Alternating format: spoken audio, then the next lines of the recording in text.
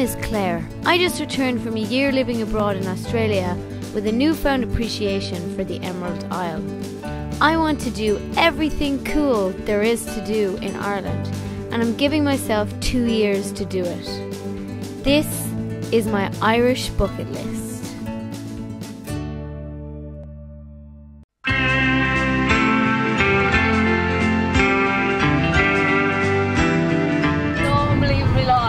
We're 42 minutes late and we've been driving around in circles like idiots. Might ask this girl because this is ridiculous. Girl or woman? Sorry. Hi. Do you know where Father Ted's house is? Straight ahead. We're in the right direction. Thank you very much. Everyone we asked for directions was like, oh, it's over there. They obviously get it all the time. Sorry, where's Father Ted's house? Ted's house! Ted's house! Ted's house! Thanks. Do you think we live here? Yes.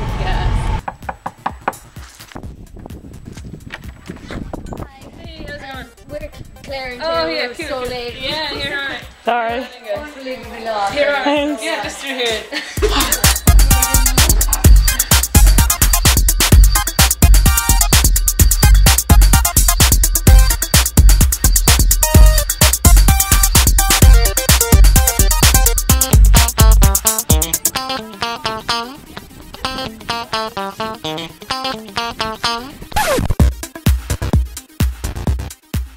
There's the perfectly square piece of dirt, if you can see it.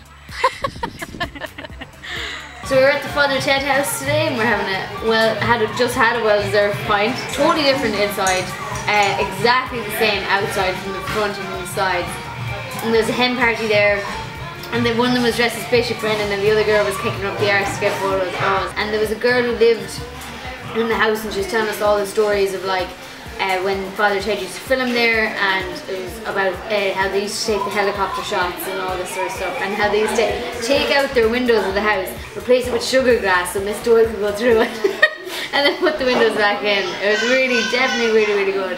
Definitely worth the visit. Oh, please don't bite me. I know puppies like to bite things.